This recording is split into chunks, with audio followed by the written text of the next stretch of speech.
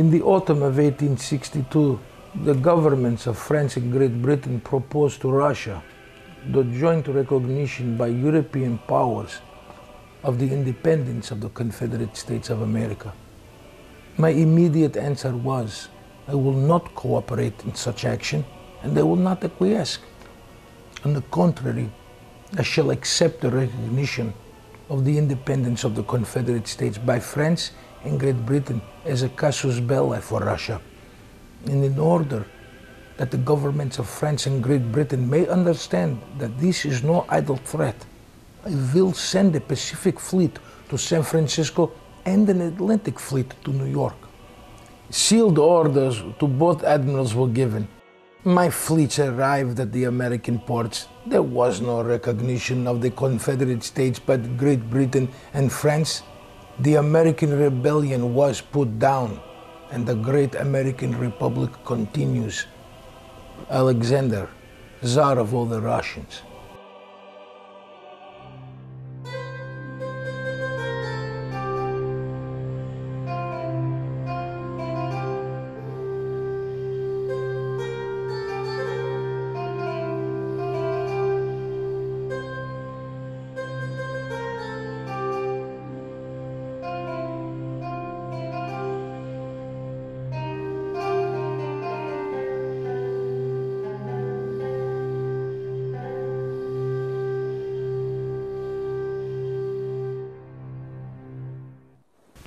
On the morning of September 24th, 1863, the citizens of the city of New York woke up to see something in the city's harbor that had never been seen there before.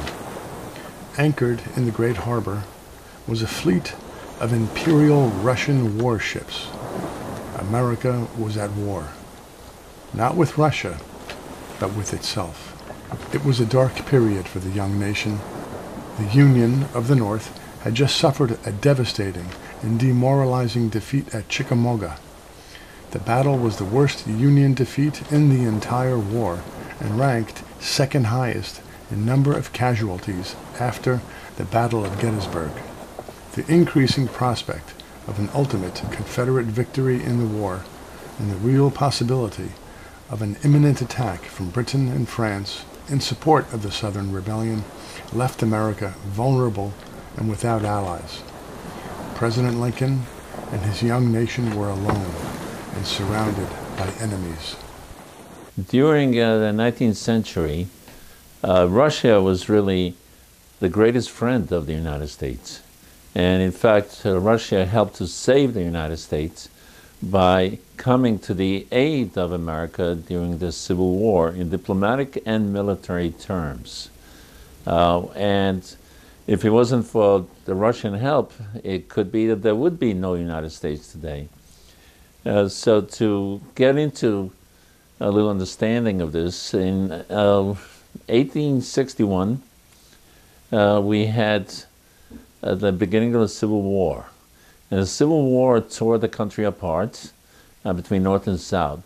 And England and France were very, very sympathetic to the Confederacy for a number of reasons. England and France felt that the U.S. was a danger to them, actually. They were afraid of the growing power of America. Also, England wanted to benefit from slave labor, providing cheap cotton from the southern states. And the French were looking to create a new French empire in Mexico.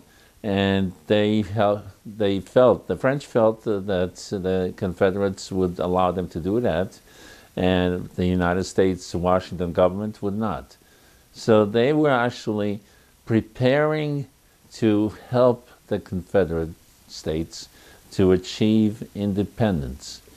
This was a period when England and France were trying to expand their empires tremendously. England was actually, many people in England were actually looking to try to recover their American empire that became the United States, or a large part of it. And therefore, if the South had won, it is very possible that the remaining part of the country would have been overcome by other European nations, including England and France. England had a huge base in Canada, naval base in Halifax, Canada. We had many thousands of troops in Canada. And the English were actually seriously considering invading the United States. And they were helping the southern states in many ways, including building ships, military and naval ships, providing arms, money, and so on. And there's even, actually, there's some tangential indication, evidence that the British Secret Service were involved in the assassination of President Lincoln as well. 1862, the French Emperor, Napoleon III, wanted to organize intervention in the Civil War with England and with Russia intervening to pacify the situation, but that was the way they phrased it. Russia was long afraid, essentially, of England and France and their intentions toward Russia. England and France had actually intervened in Russia during the Crimean War and had helped the Turks, the Islamic Turks, to win a victory in the Crimean War. And the Russians were afraid that there might be, England and France were planning to do it again. And there was a rebellion growing in Poland in the late 1850s, early 1860s. And the United States was also afraid of the intentions of England and France during the Civil War, which started in 1861, went on to 1865 in the United States, because the British and the French were in a period of growing their empire as fast as they could. They were increasing their empire all over the world, and there were people in England and France that had designs on the Western Hemisphere. Napoleon III had invaded Mexico and set up a puppet Emperor Maximilian in Mexico. And the British were looking to help the southern states because of several reasons, including the fact that the southern states were providing them with cheap cotton, and also to weaken Washington, because the British were also afraid of the growth of the United States. So there was suspicious feelings of suspicious enemies on both sides. Both the Russians and Americans were deeply suspicious of the British and the French, and that kind of drew them together. And they became the best of allies in the 19th century. Much of the 19th century, in fact, they were the only allies that they had. Each one had the other as the only ally. America was actually the only country that supported Russia during the Crimean War, that officially, diplomatically said that Russia was on the right side in the Crimean War. When the American Civil War broke out, Napoleon III tried to get England and Russia to join in an intervention, which would essentially have meant intervention to help the southern states succeed and to expand the empire of England and France in the Western Hemisphere. Russian Tsar Alexander II was sympathetic to the North and Abraham Lincoln for a number of reasons. One, he was a very idealistic person who was governed by ideas of Orthodox as he perceived them, and wanted to liberate the world as much as possible. He actually liberated the serfs of Russia, freed them from bondage in Russia. And he had sympathy towards Lincoln's the abolitionist views, and views that slaves should be free. Also, he was against breaking up the American Union, because he felt that this would be something that would benefit the English and French, who were looking to break up the Russian Empire as well. So he was strongly in support of Washington at a time when nobody else was internationally. The only country that had any kind of support for Washington was the Russian government under Emperor Tsar Alexander II. So the first 2 years of the Civil War, the French tried to get intervention and try to help with the English, help the southern states, and the Russians kept saying no. In fact, they actually said diplomatically to the British and the French, they told them to stay out of the Civil War, do not militarily intervene, or that they will face Russia joining with the United States in fighting them to defend America. Alexander II specifically threatened to intervene militarily on the side of the Union if the British and the French went in against the Union. And he therefore wanted to do what he could to help the Union in more than diplomatic terms. During the first 2 years of the Civil War, the United States military had many setbacks. And Alexander decided to do what he could to help them. So in 1863, he actually sent almost the entire Russian Navy to America to help protect the United States. Now, he sent in September of 1863, he sent the Baltic Fleet to New York, and the Baltic Fleet patrolled not only New York but also went to Washington. The ships actually went along the east coast of the United States, all the way from Boston to Washington, D.C., and landed and based themselves in New York City to be a shield for the United States. And this is the Baltic Fleet. The Pacific Fleet went to San Francisco and patrolled there for quite a while, about 6 months, patrolled that area in case of an attack on the western part of the United States. And we had, in both fleets, we had one of the biggest ships in the whole world, which the Russians had created in those days, plus many thousands of troops and Russian Marines that were there. And we know that the Tsar had actually ordered the admirals in charge of the fleet, so Admiral Popov on the West Coast and the other admirals, in case of an attack on the United States by England or France, they were to defend the United States. And in fact, the admiral in charge of the Baltic Fleet, which was based in New York, said that he was told by secret orders of the Tsar Alexander, that if there was an attack to the United States by England or France, he was to proceed to Washington and place himself under the orders of Abraham Lincoln to defend America.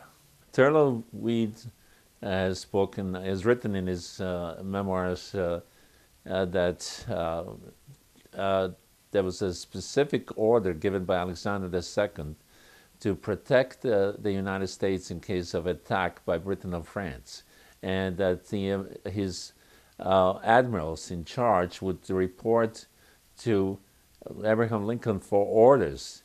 If any British or French force attacks the United States, they will report to Lincoln, ask for orders, what Lincoln wanted them to do to defend America. They will place themselves under the command of the United States, which is something which is amazing. Even today it would be totally amazing to have something like that happen, but it happened then. When the ships came in New York, September of 1863, and they were welcomed as saviors by much of America. There was huge parties were set up with them, parade on Fifth Avenue, and they were regaled and made like the heroes of the day, because many Americans felt that this was what was saving them in the Civil War against the South and against England and France. Shadowed so long by the storm cloud of danger, thou whom the prayers of an empire defend, welcome, thrice welcome, but not as a stranger. Come to the nation that calls thee its friend. Bleak are our shores with the blasts of December. Fettered and chill is the rivulet's flow. Throbbing and warm are the hearts that remember. Who was our friend when the world was our foe? Look on the lips that are smiling to greet thee. See the fresh flowers that a people has strewn. Count them thy sisters and brothers that meet thee. Guest of the nation, her heart is thine own. Fires of the north, in eternal communion, blend your broad flashes with evening's bright star. God bless the empire that loves the great union. Strength to her people, long life to the Tsar. Oliver Wendell Holmes. And the same thing happened in the West Coast when they came to San Francisco. It was a huge, huge celebration. And in fact, the Russians actually in San Francisco set about patrols to protect San Francisco. There was a report that a Confederate raider called the Shenandoah was coming near San Francisco. And this was basically a British-built military raider commanded by Confederates, which was very powerful. And the admiral in charge, Admiral Popov in charge, ordered his ships to patrol the area and defend the West Coast against the Confederate raiders. On October 23rd, 1863, there was a huge fire in San Francisco, which the people of San Francisco, which was a very undeveloped, relatively small place in those days, were unable to handle and extinguish. So what happened was the Russian Admiral Popov, sent hundreds of Russian sailors, soldiers, and officers to be firemen and protect San Francisco in the fire. And they were the ones who actually put out the fire. And the people of San Francisco were so happy about it that eventually they gave the Russians special gold medals in gratitude for the protection of San Francisco. 6 Russian naval personnel were killed fighting the fire. And the Orthodox Church in California celebrates the anniversary of the San Francisco fire every year, and the good deeds of the Russians who saved San Francisco from being destroyed by the fire. One of the Russian officers there, by the way, in San Francisco was Rimsky-Korsakov. Some people believe that Rimsky-Korsakov actually composed the Flight to the Bumblebee based on San Francisco. This news of the Russians was a huge encouragement to the United States and to Abraham Lincoln in many, many ways, because 1863, even though the U.S. had some victories, the Russians came there right after the Battle of Chickamauga, which was a huge defeat for the Union. And there was actual fear that Lee was going to attack Washington, D.C. And he was actually planning on sending a huge force to try to take Washington. And there are scholars who believe that seeing the Russian intervention dissuaded Lee from actually going and attacking Washington as well. Oliver Wendell Holmes, who was one of the greatest writers at the time, was very congratulatory to the Russians, and in fact he said, thank God for the Russians. Gideon Welles, the Secretary of the Navy, also publicly said, thank God for the Russians.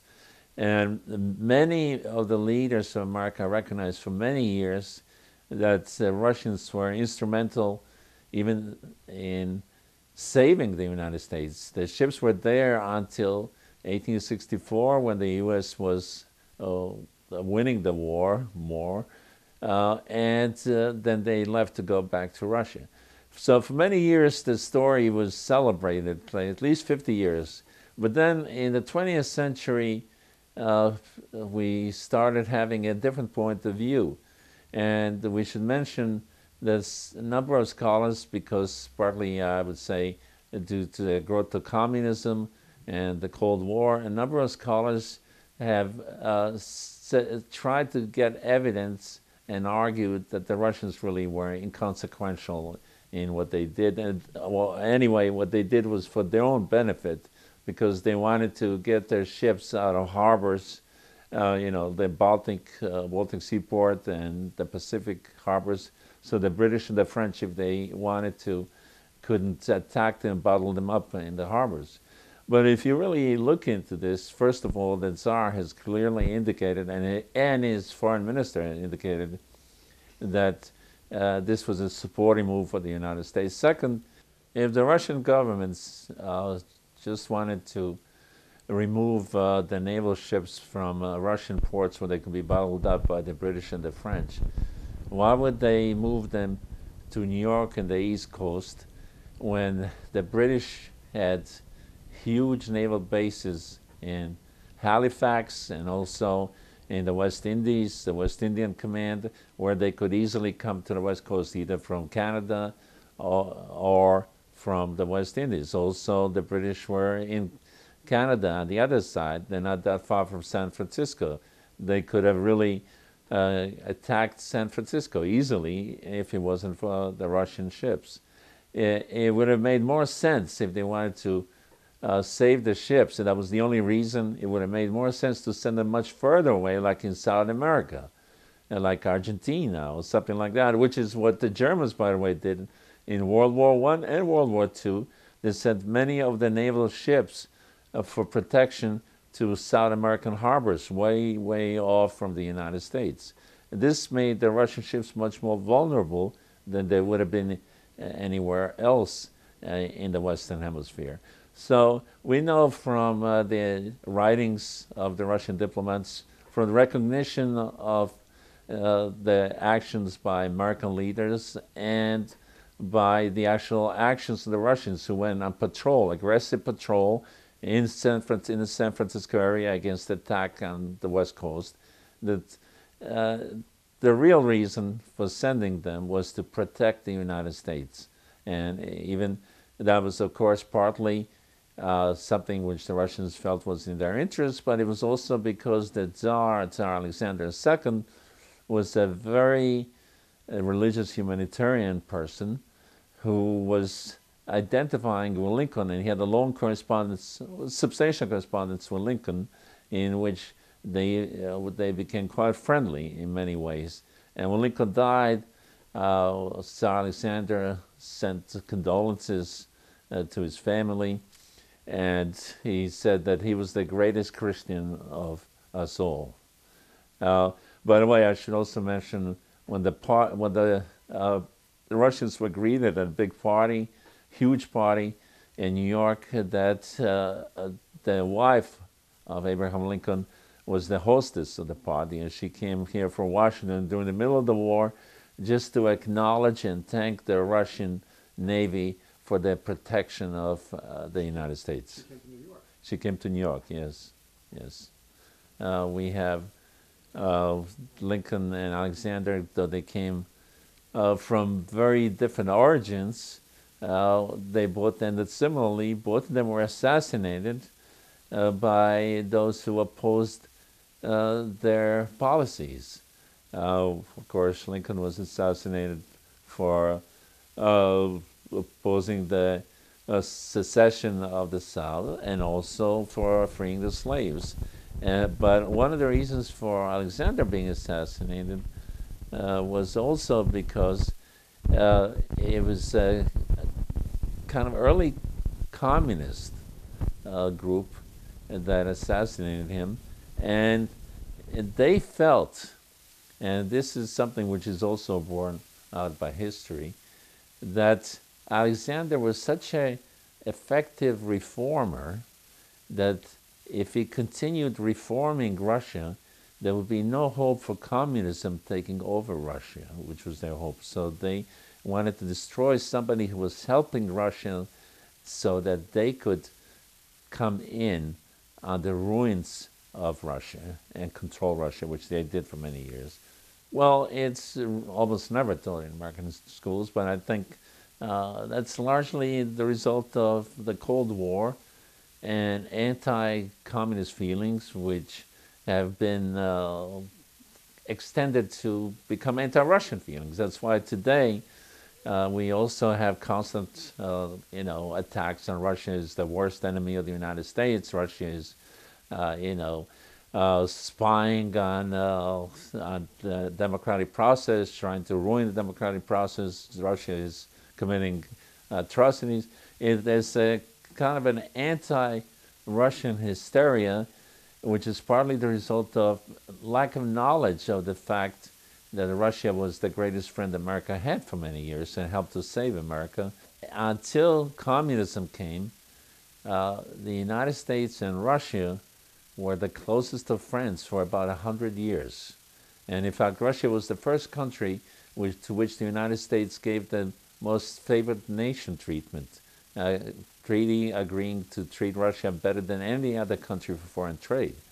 So Russia and the United States were extremely close for much of American history, but it was communism that twisted it into becoming hatred. And today there are many people, I would say many people in American leadership positions, who just can't get over the fact of communism and that communism is dead in Russia. It's not there anymore, and they still view Russia with the same glasses, the same prism as they did communism, when it's really a very different society now, which is actually becoming closer to Tsarist society in many ways than communist society ever was.